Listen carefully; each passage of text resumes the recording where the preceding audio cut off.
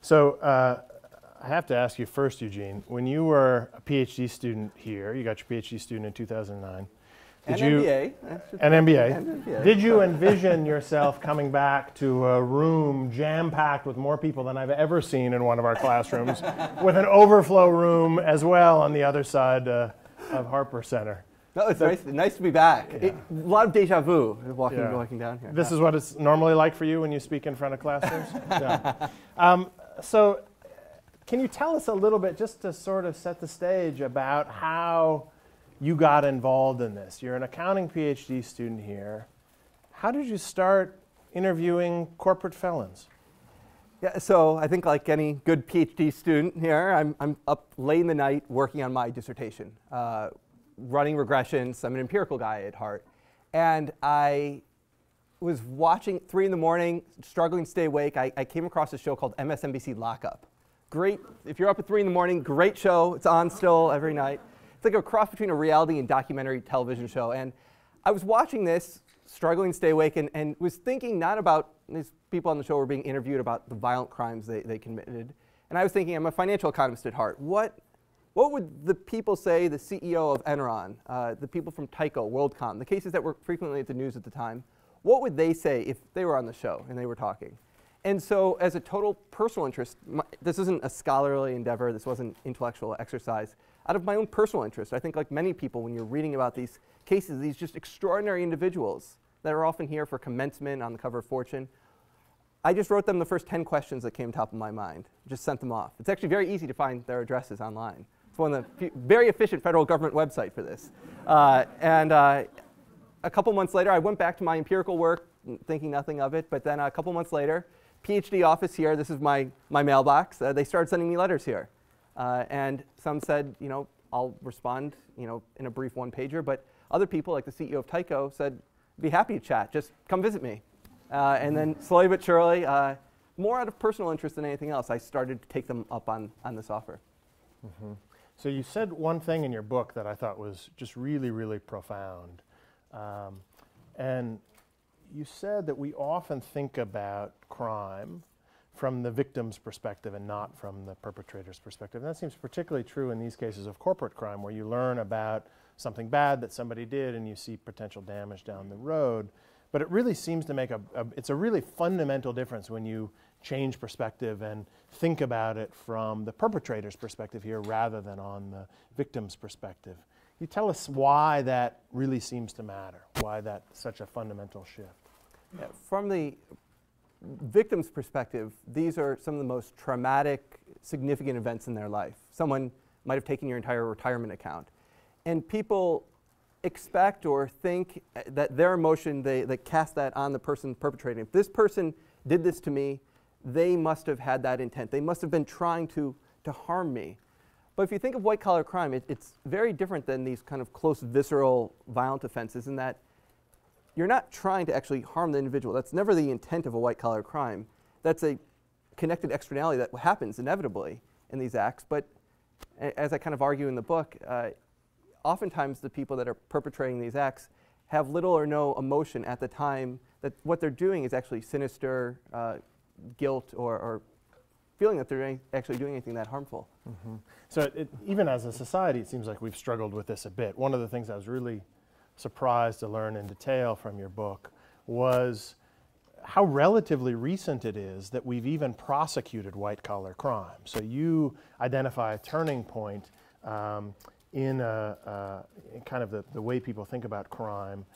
You identify this turning point in this talk from 1939 by the sociologist Edwin Sutherland, who makes this academic talk that actually ends up having really big practical implications. But before that time, white-collar crime wasn't prosecuted. It wasn't even considered something that people did.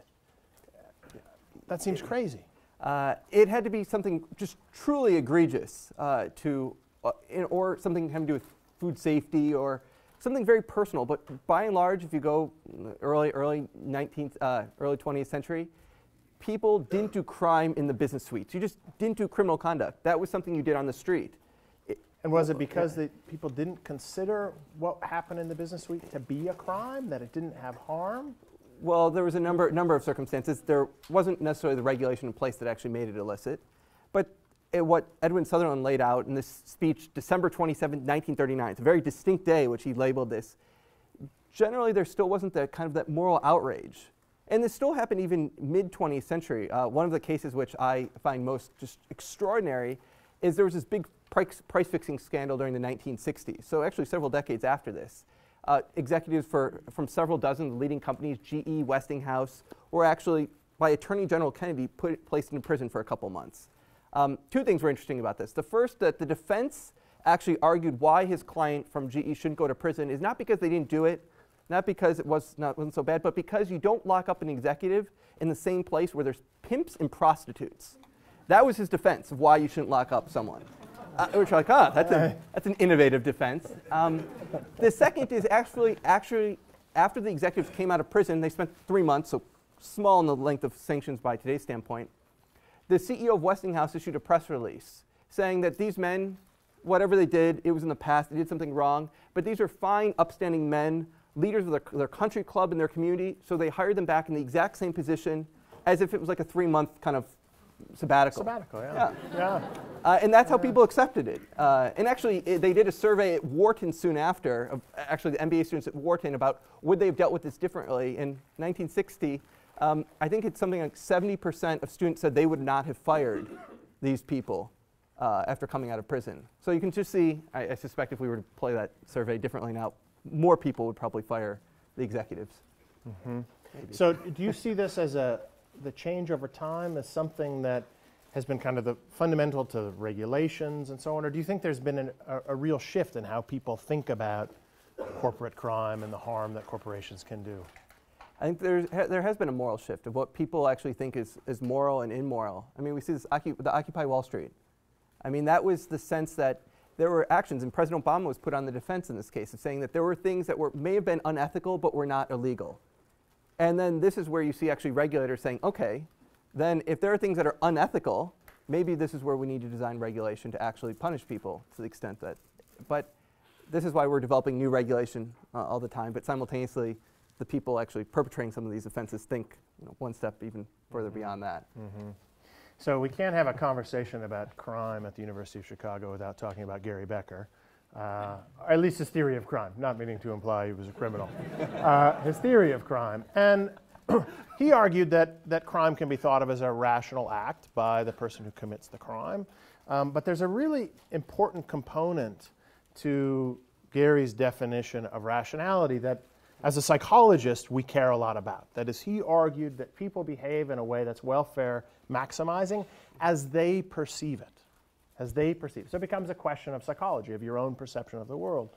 And there are then two ways in which you could get people behaving in ways that aren't welfare maximizing, but one would be that they don't do the actual calculations that Gary Becker and others who articulate these rational economic models suggest. The other is that they do some of this, but their expectations are wrong. That is, their perception about what would be welfare maximizing is just misguided. So let's maybe talk about the first of those.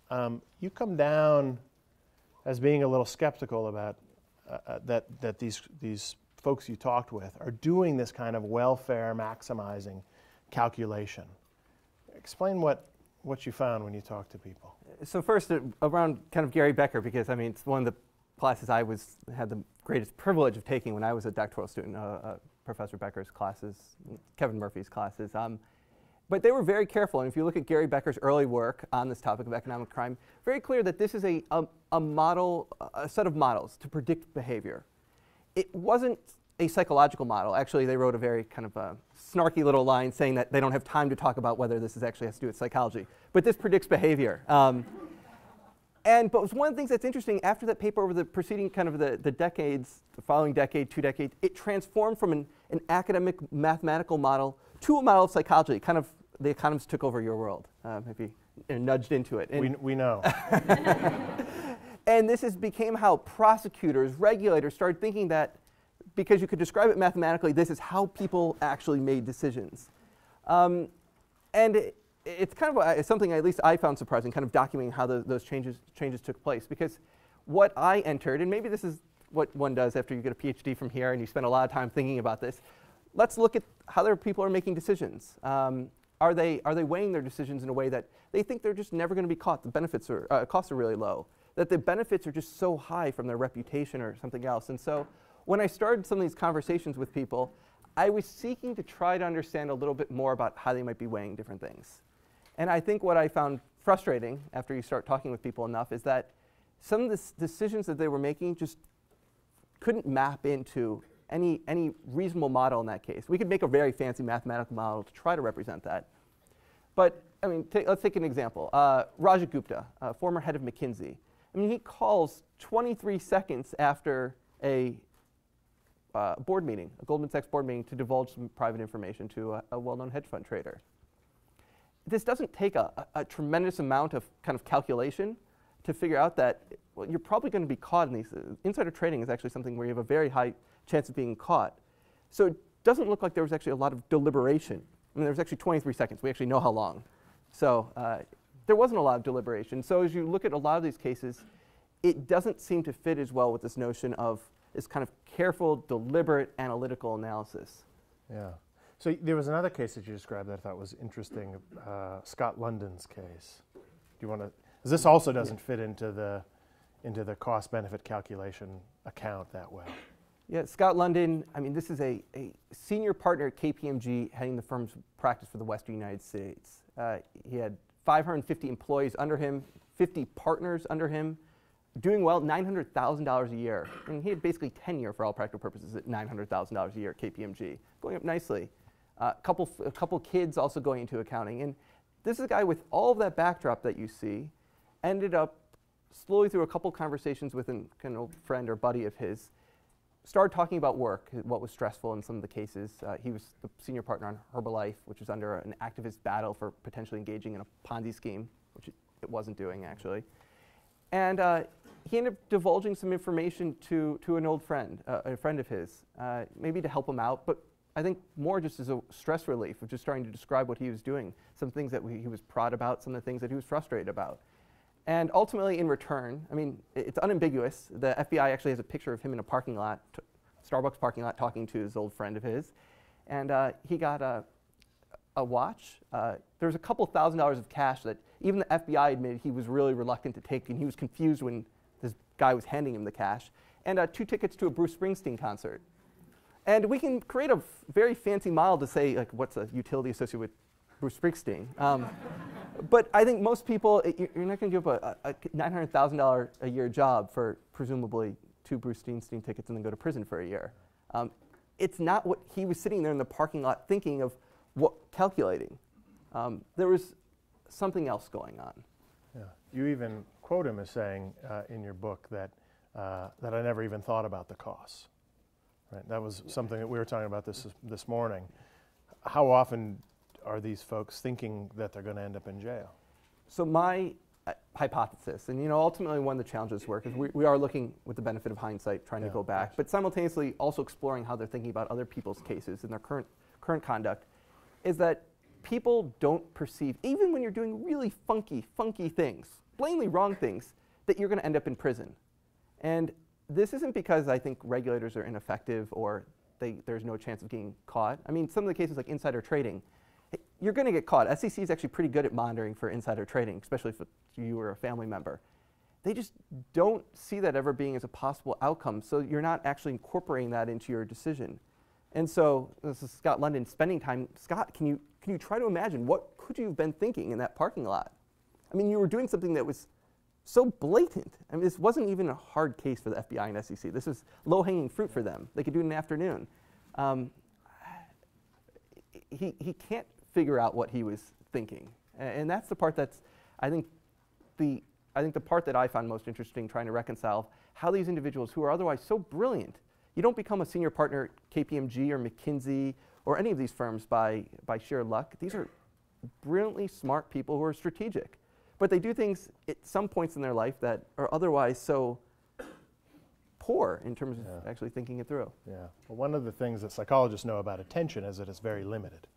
And so you think about things that are called to your attention at the time. So when Scott London is standing across from his friend, he's likely thinking about helping his friend, not about the consequences of those actions much more broadly. So the other challenge with perception is that it varies from one moment to the next, depending on what you happen to be thinking about.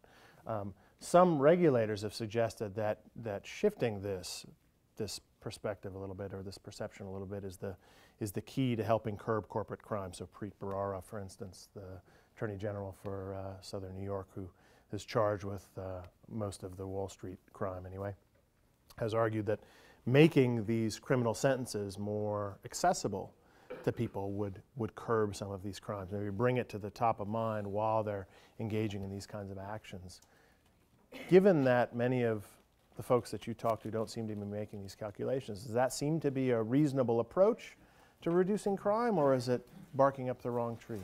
That's a good question, because I actually think most of the regulatory changes over the last 3 decades is not actually about making these sanctions more salient, but rather, if you're caught, making the punishment greater. Because as we know, kind of under the economic framework, there's 2 ways of increasing the expected costs. One is change the likelihood of being caught, or the second thing is actually changing the punishment if caught.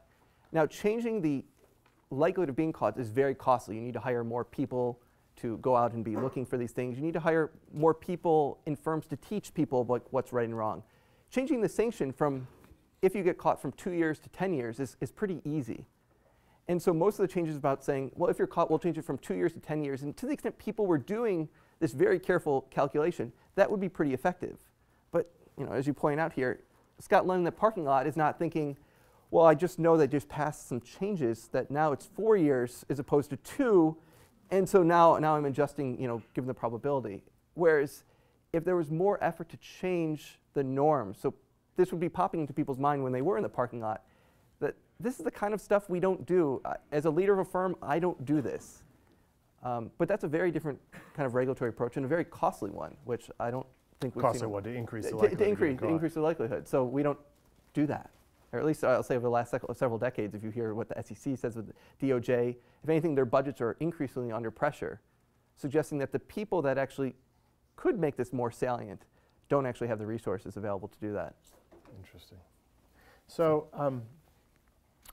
one of the things that you mentioned in your book was being surprised that many of the executives don't express remorse for their actions or the harm that they've caused. First off, why were you surprised by that? So, why were you surprised by that? So, it's a good, now with the benefit of hindsight, maybe I shouldn't be surprised, but these individuals, across the board, what people have remorse for is that they missed their kids' graduation, they missed birthdays, they missed those. And it's remorse for their personal kind of loss. To the extent that their actions harmed other people, which they did. To the extent the executives, at the very least, people lost their jobs, people lost their retirement plans, that you would expect, or at least I would expect, that you could sit back and say, you know what, I was a leader of a firm, it's because of my actions that 20,000 people now don't have a retirement account, and they're 60 and trying desperately to find another job. And what it turned out is that effort of trying to think of what's harm is an intellectual exercise. It's not something they viscerally felt. And I think this was what I kind of teased through the book, and at least what I took away most is when this harm is very distant, it's this abstract. Think of like insider trading. It's not present. It's not visceral. You don't feel what you're doing is actually harmful. As a result, you kind of perceive. But even later, you don't actually see the ramifications of your actions. It's a very kind of distant, I didn't really do it. It happened. Yeah. As a result, you don't feel that much remorse actually associated with this. And that's consistent. That's not just someone with insider trading, but that's financial fraud. That's even the people engaged in Ponzi schemes, which are maybe the most direct type of harm. Yeah, this gets back to the comment we were talking about earlier about how long it took us as a society to actually send white-collar criminals to jail, to prosecute them. Before then, it was hard to identify the harm. The regulations weren't in place to make these things crime. It seems to be very much an individual level kind of psychology that's the same. Yeah, even regulators see this harm differently. And so the one case that I think is pretty interesting is that there's a director at an investor relations firm. And regulators suspected that he was engaging in insider trading. And so what they did was basically have a nighttime sting operation, go into his office, carefully open his briefcase, remove his papers, photocopy them all so they see what kind of insider information he has, close his briefcase carefully, and then the following day wait till he starts insider trading. Now, if this was an act of terror, assault, murder, I would really genuinely hope that regulators don't wait till it happens and then saying, we got him. But with white-collar crime, even regulators see this differently, that the harm for insider trading is so diffuse that in order to secure a successful prosecution, in some instances they would rather it go ahead and happens, providing a very easy case for them to prosecute, than actually preventing it ahead of time, which actually shows this, even today, the reaction. The white-collar crime doesn't get us in that same way as violent offenses do. Yeah, so if you've seen the documentary on Enron, the smartest guys in the room, there's a really, really memorable sequence in that movie where you're hearing from the Enron traders who are fixing the prices on electricity in California by shutting off the power plants. So this is in the summertime in California, it's 110 degrees outside. And they're telling these power plants to go down so they can jack up the price on electricity. Now, when you turn off the electricity when it's 110 degrees outside, people die. Right? Their homes heat up, people lose their lives from this, and people did. Now, if these guys had gone and cut the power cord right outside their houses, that would have been, clearly they would have felt bad about that, and they probably wouldn't have done that. But when they're talking on the phone about this, they're joking about it, referring to Grandma Millie. They don't seem to have an awareness of the pain they're causing. You tell a really great story in the book. This is a guy named Steve Garfinkel, who I think probably shows this better than anybody else. Do you want to tell that story? Yeah, so he's a chief financial officer at a basically a financial type entity firm, medical equipment, and he, like some of these cases, it starts as a slippery slope. Some issues with some contracts, it starts growing, and he describes how he would just routinely sign these false contracts about how much collateral they had and really thought nothing of it. You know, it was a small violation that got larger and larger, and he said, I didn't really think of it as lying when I would sign the sheets of paper. And then finally, after a couple years of this, someone actually from Goldman Sachs actually was looking at this on a table with him, going over it, and said he just this didn't make sense. He was looking at this just doesn't make sense. And sat there and accused him, basically said, this is wrong. Can you attest? I need you to attest before they basically want some additional capital. I need you to personally attest that this is actually correct. Steve Garfinkel actually leaves the room, he's CFO, goes to tell the CEO that he can't actually lie to this banker to his face. He can't. It was okay on paper, but to his face, he can't do it. Went back and actually said, you know what, this is actually wrong. These numbers of the collateral are incorrect. And he said, you know, this is one of the differences of lying to someone on a sheet of paper was very easy for him, but lying to someone in the face of something, and at this point, it's when everything unraveled. So in that, I mean, it's one of the most clear examples of the distance, but the proximity between the individual and their victim. In this case, it would have been, I guess, bankers. We're different. Yeah, you told me before we came down here that you spent all this time in prison with these white-collar criminals, and you never worried that they would like steal your wallet when you were standing there, even though they've stolen millions and millions of dollars. Right? They probably stole much more from you in whatever you might have had invested in their companies, but you weren't worried about them harming you directly. Yeah, I mean, that's the difference of the proximity, is that no one's good. I mean, these are reasonably well-socialized, actually very cordial individuals. They're not going to, when I turn around, jack my wallet. Yeah. But simultaneously, to many people in here, if you have money in any of these large firms, they've taken actually far more for you and don't even have remorse for it, which is the part of trying to reconcile what's challenging associated with white-collar crime and business misconduct more broadly. Yeah, I think it also is important for helping us, all of us in this room, and in however other many rooms we now are broadcasting this to, helping us pass the empathy test. That is what you try to do in your book, is what I think really good psychology tries to do, which is to allow all of us to understand what it's like to be somebody else, to understand what's going through your head at the time when you're making these kinds of decisions that would allow you to recognize that if you were in that situation, in the very same context, you would probably have done something similar, or at least you could understand why somebody would do this. You made you had a couple of chapters on this, one in particular that I thought helped us do this with insider trading, something that many of the people you talked to had been convicted of. It's one that from the outside seems somewhat clear. You can't trade on privileged information that directly benefits you. That's pretty obvious. And yet, when you're in the midst of it, it's a little bit more challenging to recognize. Can you help us pass the empathy test on insider trading? What's that like to be on the inside? Yeah, I think insider trading is one of the most challenging offenses in that, and to the extent many people in here are going to go in the financial industry, to the extent part of your job is acquiring information, acquiring it aggressively. And that there's a very, very fine line between when that's successful and then when that turns into something that could be civil or even criminal, a criminal offense. But when you think of the person engaging in insider trading, so whether it's legal or illegal, the intent is really the same in both instances. It's to have better information than someone else. And you can't really relate to the people on the other side. I mean, what's fascinating about insider trading is it is very much of an intellectual crime, and that you can't actually identify the victims. You're on an anonymous securities market.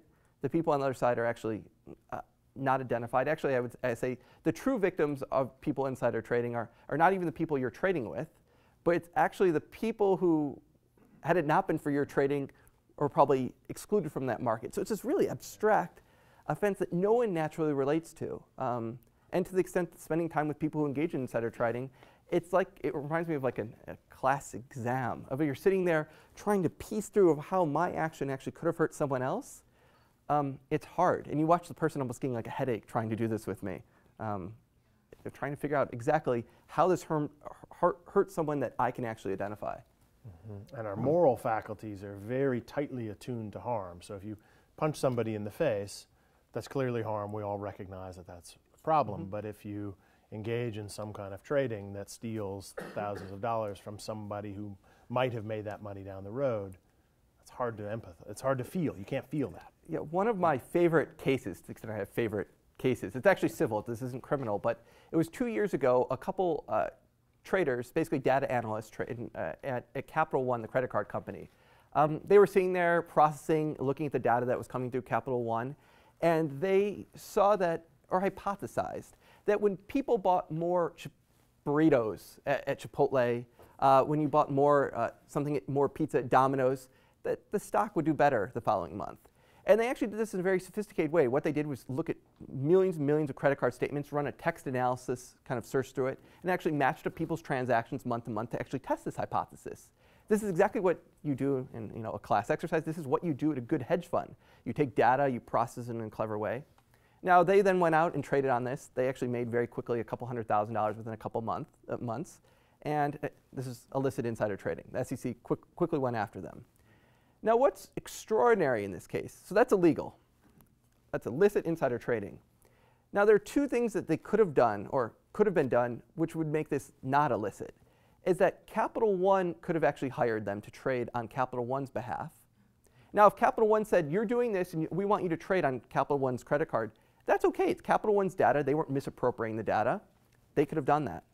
But I'll say even more extraordinary is that if they worked at a hedge fund, another hedge fund, they could have bought this data from Capital One. And in fact, actually, two credit card companies sell this data, but it's with millions of dollars. So to the extent that you work at a hedge fund, you can spend $3 million and buy this data set for Capital One, you can do the exact same transaction. And that's just called, making alpha, and doing well, not illegal. So it just shows you how different, just depending on where you're sitting, how you acquire information makes something, quote, harmful, and the other time makes it something you're going to get like a multi-million-dollar paycheck at the end of the year. So given that, how do you make this more accessible to people? I mean, this sounds like a super hard problem. If none of us want to get arrested for insider trading, which you don't have to raise your hand, I presume nobody wants to be arrested for insider trading. How do we solve this problem?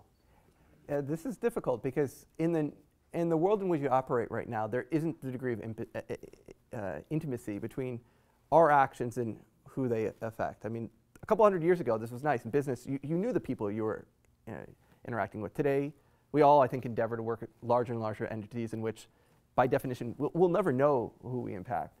So at least how I frame or think about this, which raises a challenging set of questions, is that a lot of the decisions that we see these individuals failing on, and to the extent I'm using failing not in the rational way, but in the failing that they end up going to prison, which is probably not what they wanted ex ante, is that in the classroom when we think about these and we try to do this ourselves, these decisions are very easy, very, very easy. You don't need to spend a pile of time thinking like Raja Gupta. I mean, should you call a hedge fund and give them proprietary information or not?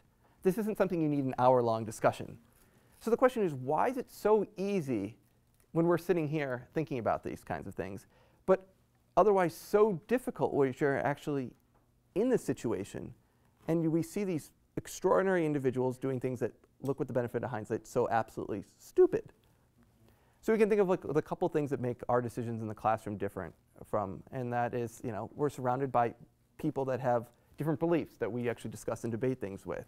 We actually turn off and we're not relying on our intuition, which is imperfect when it comes to these kind of distant harms. We're not evolutionary designed to sense distant harm. We're designed very well to see close, intimate harms. And we start to see that those are the things that make it very easy here, but very hard out there. So can we try to start designing ways to make it a little bit easier, make the world more like what we're doing here? And I think that's the challenging question to try to address. The other challenging thing that the insider trading example brings up is not just what you're thinking about at the time of judgment. You're thinking about making money, whatever. There's also this phenomenon that psychologists describe as construal, which is not what you happen to be attending to at any given time, but how you interpret what it is that you're attending to. So you pointed out, with just a slight tweak, this could have gone from an insider trading case to something where you're just making alpha, you're just making money for the firm. This was really clear too, I think, in the Enron case with Andy Fastow, who was charged with finding creative ways of trying to get some of Enron's debts off of their books. And it seems like in a lot of the cases that you described, there's really a fundamental construal problem going on. People don't go into it thinking that they're doing something ethical or planning to do something ethical.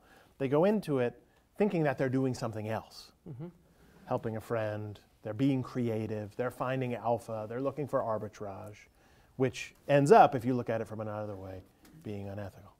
I think if there was a chance that I, and I think others in this room, would run into a challenge, I mean, we pride ourselves on our cleverness of finding solutions to problems. And I remember the first time I met Andy Fastow in person. So it was soon after he got out of prison. I went down to Houston, and we're sitting there over dinner. And there was, I guess, this kind of careful balance between he realized what he did is what led to these pretty nasty consequences for him personally and his family. But simultaneously, as he thinks back and was recalling, and we were discussing them, there was also, you could say, almost a twinkle of pride at how incredibly clever. And I will say, in many of these instances, they were very, very clever. And whether they were illicit or not, in some instances, it was actually very fuzzy. I mean, he ultimately pled guilty for a number of reasons. But if these were actually litigated, many of these transactions, they actually may have been found legal in some instances. I mean, ultimately, he was convicted for really technical violations. And I think that's the challenge that we face, is that when you start getting into some of these really prestigious jobs where there's financial structuring, tax structuring, where we endeavor to find solutions to problems. And so you don't think of it as an ethical challenge. You don't think of this as something that's going to, but you look at that as, this is my job at the firm to figure out how to solve this. And your utility, your excitement comes from solving it. And you don't really think of all the other ramifications that this may actually have. And I think that's a really difficult challenge. I mean, I'm sure many people in here, when you go into your finance class, you're talking about really complex phenomena and you're thinking it with a finance lens. And then you walk in, you might take a business ethics class, or you switch that lens and now you're thinking of, oh, how should I make society better off? But you can flip back and forth very easily between those two modes. But the real world doesn't have different modes. It doesn't have different classes. It's all one. But we're pretty ineffective, I think, at actually doing that in real life. Unless you're triggered to do it. Yeah, Andy Fastow, when he was on his apology tour, he's given a few talks since he's been out of prison, one of the things that he said in these talks a few times is that I never thought about whether it was right, I just thought about whether it was legal. And there are some firms that prompt you to think about whether something's right. Warren Buffett encourages his employees to think about how they would feel if their action was on the front page of the newspaper tomorrow. And even Enron, you report, thought of this too. They had what you described as the Wall Street Journal rule. And they even recognized that some of the structured finance that FASTI was doing wouldn't look good on the pages of the Wall Street Journal. But in that case, they went ahead with it anyway. Yeah. Right? I mean, I think the challenge, at least something I realized from this project, is that knowing the difference between right and wrong is not sufficient to stop us. I mean, we actually all do things that are illicit. I mean, we all speed. That's probably the easiest one. Use tax. If you buy something out of state, you're actually supposed to report that on your state tax return. There's actually what, I mean, most people are surprised by that. That's why Dennis Kozłowski, the CEO of Tyco, and that's what started everything, all the consequences that he faced. We all do things that are wrong, but we figure out ways of rationalizing and moving forward. It's when you actually feel something is harmful that you get that gut instinct to stop and actually not proceed. And this is where we see a lot of pretty sketchy things happening, very tongue-in-cheek, that people know are wrong but don't really think anything of it, is because it doesn't really resonate in their gut with them. I do the test. I've my own like little version game that I've tried in my head. Driving home, as I live 2 miles away from school, and I know speeding is wrong, and you know there's a 20-mile-an-hour speed limit. They're very low in Cambridge. There's lots of schools, and if I consciously think about it, I'll force myself to go from 30 to 20. But intuitively, I never really think anything of going 30. It doesn't resonate in my gut. If I go 30, I know there's potential really serious ramifications. If I was to hit someone because I was rushing, that would look pretty absurd. And it would be terrible, the consequences. But I can't force myself, when you have this kind of statistical distant harm, to intuitively, viscerally feel that what I'm doing is actually so bad. And I think that's kind of the challenge we all face, is we're not well accustomed to actually think about those kinds of offenses, harms when they're far away. Yeah. Most of us, though, are wired to think about harms when they're close, when they're right here. But you describe one person in the book who you've had very lengthy conversations with. Luigi said maybe you're his only friend or his best friend. And that is Bernie Madoff. And Madoff, from your description, sounds very different from the other people that you describe. Obviously, there are different kinds of criminals. What makes Madoff different? Yeah, I mean, one of the things I do throughout the book with all these executives is I think they're much more similar to us than different. But Madoff is different in a way in that he, unlike others, knew his victims. These were family, these were friends, these were people in the local Jewish community who he intimately knew. And so in his case, it's almost kind of the extreme corner solution is, well, why someone, even when you can't, when you see the person and they're so close to you, do you not feel what you're doing is actually harmful, which is very different than insider trading or these abstract crimes. When you're accepting a check from your cousin, why don't you feel it? In this way, I argue and I describe some of our correspondence and phone calls where he has I think an inability, or it's challenging for him to relate in a deep empathetic way with others. He's just simply a less empathetic person. That makes him distinctly different from other executives, and I think from many people more broadly, which is, I think, part of the way he was able to perpetrate this crime for so long is that he didn't feel the same set of consequences and reactions while it was actually going on. Where did you see evidence of this?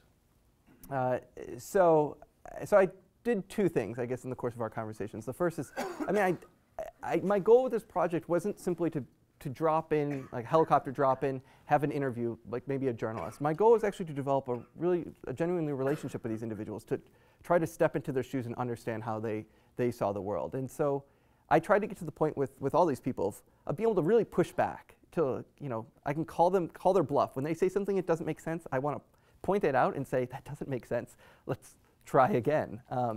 Which takes a while to get to that fixed point. And then with him, I did present, I mean, I've spoken to a pile of his victims, people that have lost everything. And I basically said, here's my correspondence with them. Look at their life now. And didn't really resonate with him. I mean, the emails are in there back and forth. He found a reason that these people shouldn't have been investing with me. These people sat outside, they didn't pass the limit. It's their fault. We can come up with every possible rationalization. And those are the individuals. And then even with his family, I mean, probably the most, I'll say, eerie conversation I had, and one that impacted me a lot, is when, I normally had my conversations with individuals scheduled. So Bernie Madoff, 7 p.m. Wednesday night, every Wednesday. And so I picked up the phone, and this was I think it was a Thursday or Friday afternoon. A colleague actually sent me, his second son died and from cancer. And I picked up the phone. It was a call from a federal prison. I accepted it. And it was actually Bernie Madoff. And he just heard on the radio that his second son passed away, and asked if I could read the obituary. And I'll say at this point out of this entire project, it's very different. This is not something you're trained as a graduate student to do by any school. This is not something I've been, I guess, lucky in my life. I've never had to convey that kind of news to a father about a child that just died. And so I read him the obituary from Reuters, and I'm at a loss to know what to say to him after. Is there anything I can do? And then there was a pause. I'm fine. And then let's go back to talking about the Swiss LIBOR rates that we talked about earlier in the week. And for the next 11 minutes, calls are limited to 15 minutes, talking about interest rates. And the following week, our conversation goes back to normal. And I found there's something distinctly different. And I don't think this was simply because he was so overwhelmed with grief, which maybe, this was a highly functional conversation about interest rates. Frankly, I was really deeply uncomfortable during this conversation because I felt like I was feeling just more kind of sadness than he was, talking about these highly technical things. And it's at that point that I thought, and this is where I spend more time thinking about, maybe he's just a little bit different than most people.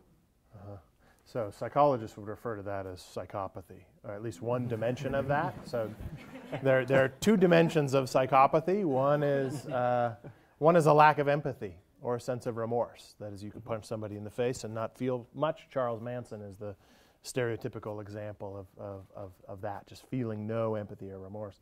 The other part is antisocial behavior. Madoff wouldn't necessarily be high on that. These are people who are violent, aggressive, abusive.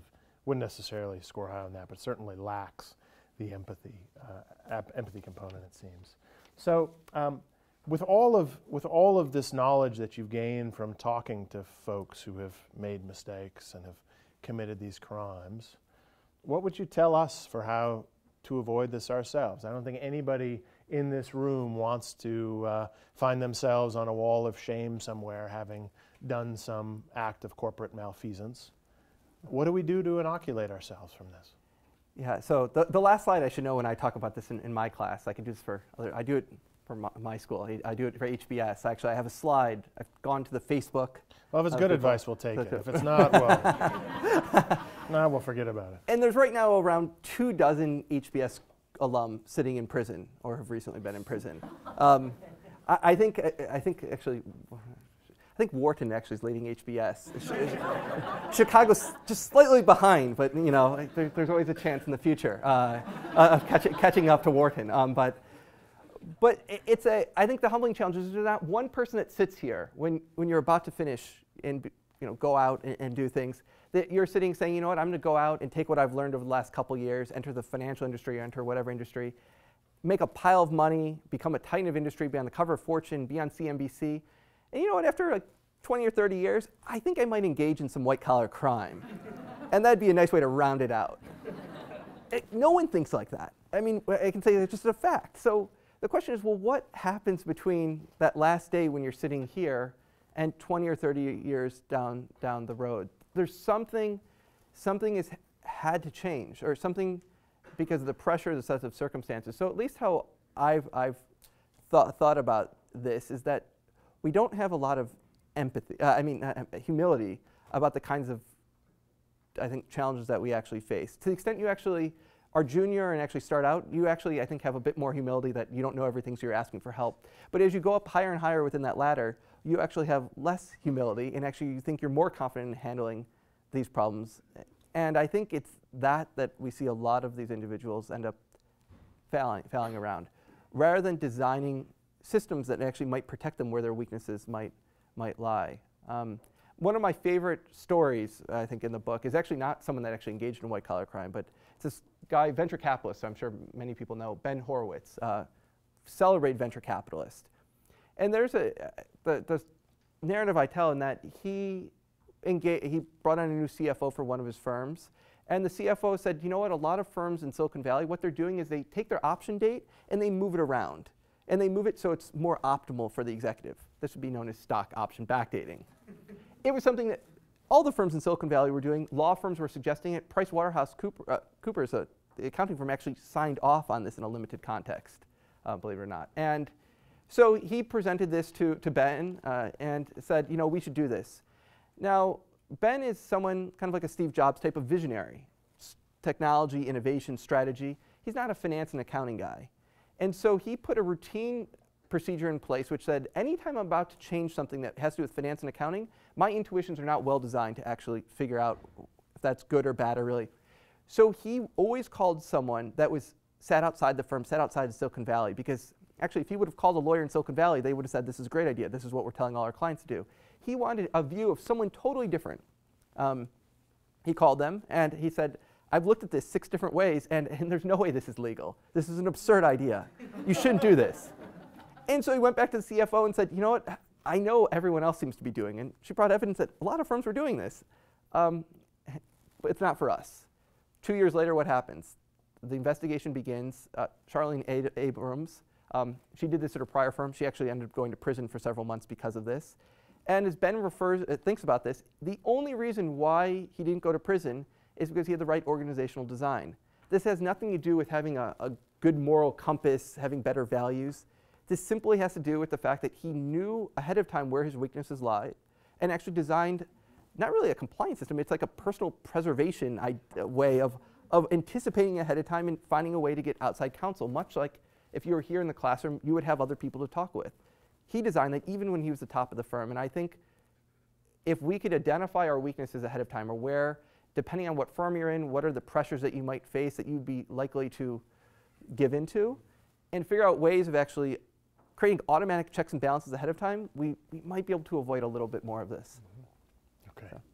Excellent. So with that, why don't we turn it over to you guys? I believe there's a microphone somewhere. Luigi's hanging on to the microphone? Yes, please a microphone. All right. Who has questions? There's one right there.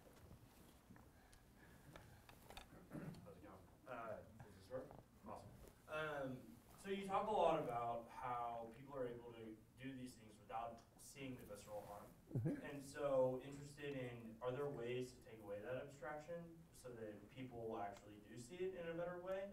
If you can personalize it more for the people who aren't on the sociopathic spectrum, maybe that will help. I think that's a great question. I actually don't know. I mean, I guess my response in thinking of this is probably not in a lot of instances. I mean, if you're the head of a firm that has 100,000 employees and millions of clients, there's no way of making each one of those individuals come, you actually need to picture the people. This is what reporters, I'll say, this is what reporters, effective reporters do, is that when they talk about we think of what happened in Aleppo. This is an issue that's been going on. We know every reporter's been trying. It was that image, I think, of the 4-year-old boy that was on the cover of every international paper that spurred a much different discussion publicly. It's because you got to see one young child that was injured and had the blood all over his face. So this is a technique reporters try to do to get us, but I think in the business community, the nature of business is such that it's just increasingly distant and far away. So this is where almost recognizing that and designing systems, knowing that that's the case, strikes me as the way forward. So Eugene, one question is, what do your various people, interview partners, what do they say when they read your book and your conclusions? And then somewhat related to this, one question that I would have thought Nick would sort of ask is, how do you prevent and how do you deal with sort of them playing you and them kind of influencing They're you, criminals, therefore right? getting a certain outcome in the book and a certain story into the book? So first question. It's been interesting. I'll say it's been a range of reactions. And that the thing I realized ahead of time, and I write on the second to last page, but I think I appreciate more as I gave the individuals copies of the book, is that no one sees themselves as the villain. If you actually talk to people that do insider trading, they say, you know what I did is it's not so bad because I was trying to build a business that was on the side. It's the people who did financial fraud that are the real bad guys. They wrecked a firm. And you talk to people that do financial fraud. They say, well, at least I was trying to build a firm. It's the people that did Ponzi schemes who didn't even have an underlying business that were really bad. If you talk to Ponzi schemers, they say, yeah, I lost a couple million, maybe a couple billion, but it's not as bad as the bankers in the last financial crisis that lost $1 trillion and weren't prosecuted. And that's very much the reaction that no one likes to be compared to anyone else. And I think that's the part that I see now and that many people struggle. I mean, Madoff doesn't like to be compared to other people, even though you could say he's on the top of this pyramid. But being in the same context, no one wants insider trading to be compared to someone from Enron. The Enron people don't want to be compared to, and I think that's the challenge. So some people are still talking with me, so that'll be interesting going forward. And some of the people, and something I'm spending time on now, it's interesting when people have these extraordinary things happen. They're errors, significant errors, of how do you move forward. And some of the people are starting to do impressive things going forward, but have had to recreate their life, which is actually really, really challenging. And these people I really applaud because in some ways it's so extraordinarily difficult after you have these sanctions. To your second question, which is a very good one. By definition, all the people in my book were criminals, which if you talk about a reliable subject, generally you don't go to criminals to find a reliable. But even broader than that is we all have very poor memories. I mean, there's lots of evidence suggesting that if we try to recall even our own behavior to the best of our ability, we're going to tell an imperfect history.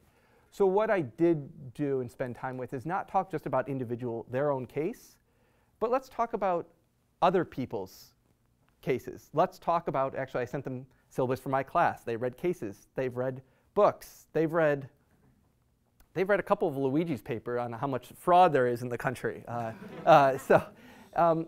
We were talking about other things to see how they would react to seeing this other, and this is, I thought, much more revealing as you see people, how they react in other situations. Frankly, in how they react to my book, I guess you can't put that in the book since by definition it's already out. But that's been, in some ways, actually quite interesting. And actually a number of people, I've had 3 people who were convicted of white-collar crimes read my book who I didn't speak with. And they seem to actually see it resonates with them. So it's a nice kind of out-of-sample white-collar criminal.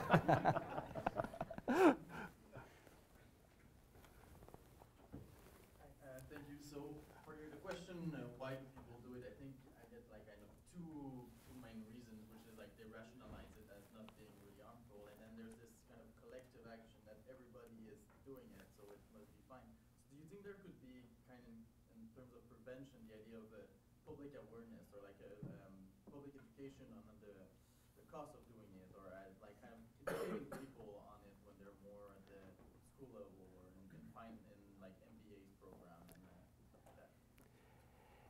If we could make it more salient, so I think this goes back to a point Nick raised. If we could make it more salient, that would do a lot, do extraordinary things. The trick is, how do we make it more salient? If we go, how many people in here think that the SEC is, this is not even criminal. That are going to go in the finance industry and have the SEC come after them for something that might be wrong or engaging in misconduct. I would argue that there's not one person in here who thinks the SEC is going to be looking at them 5 years down the road. My guess is if I could take a survey 5 years from now, I can guarantee there's someone in here that's probably going to do something a little bit sketchy from the SEC. It's just going to happen. You're going to enter your thinking, and how I've thought about this is that the problem is we look at our decisions now that I would never do that because I'm bringing in your current norms and beliefs and values to their problem. But the trick is in 5 and 10 years when you're in, let's say, on a trading floor, you're not going to be bringing your current norms and values and beliefs. You're going to be doing that with what you learn over the next 5 years, the values that you develop, the norms that you actually you bring up. And so that's a much harder question. When you see, and I'm sure you've seen maybe in the newspaper, all the traders that, for example, the exchange rate fixing. And they're joking. They're kind of giving each other high fives. I'm going to give you a bottle of champagne. They're laughing about doing things that are actually pretty blatant misconduct. And the question is, I think all these are pretty well-intentioned people. They're the kind of people like everyone here, like people like in my class. How do you go from that to joking about rigging an interest rate? That has to do with your norms and values are going to change over time. And at that point in the future, how do you actually recall what you were thinking today? That's hard. Last question. So much for speaking today. I love this topic. One thing I think about is whether we are picking the right rules of the game. So I don't mean to be categorical about this, but like a highway speed is 55 in many states. And there's been studies that show that that's actually perfectly safe. And that people speed because they conceive it intuitively as being safe. And then I read a paper, kind of a weird one by some Stanford people in the 80s, saying that insider trading is just a great way to compensate executives. So, do you have any thoughts on whether we might be just over-admitting that weird paper? Maybe perhaps two rules that are useful but overzealous. With insider trading, this gets into some interesting territory. We could have a much longer conversation. Because my chapter on insider trading is, I'll say it's treading very careful water about maybe not all of this is actually so bad. And it's funny, the interviews that I do, actually, if you go back in the early 20th century, it was actually economists at the University of Chicago, which were actually the most vocal in saying all this insider trading rules actually should be kind of dispensed with. So people see I have my degree from here, and so, defend insider trading. But I think this is where we see some of the rules that are designed are, and I would say insider trading, when we look at regulators, they say the reason why we shouldn't have insider trading is because it's harming investors on the other side of the transaction. And that's just wrong. I mean, every time a regulator says that, which they say it every couple weeks in some press release, that's not correct. Anyone here that works at a hedge fund is trying to do that. That is your goal. You're trying to trade with people that have less information and try to have them lose. I mean, if it's an option contract. They are going to lose money, you're going to gain money. So the theory underlying why it's wrong is wrong. But that said, there are things like insider trading. Why it can be wrong is because you're actually misappropriating information. You're actually stealing. So if you think of insider trading as misappropriating information, stealing information, you can actually see that in some instances there's a very good reason why we don't want people doing it and why they should be prosecuted. We don't want people at Capital One taking confidential files and then trading it in the evening themselves. That's misappropriating. That's stealing Capital One's information. But the other case, we can think of a lot of instances where actually having people trade on information that other people don't have actually is okay, makes a lot of sense, and this is why it's actually being litigated right now at the Supreme Court. The rules around insider trading are changing, and prosecutors want them very broad. I think a lot of other people want them more narrow, and I think we're seeing that. So it's an important, I think, really difficult question. Okay, that'll have to be the last question. Thank you all for coming. This was great. Thanks, Eugene.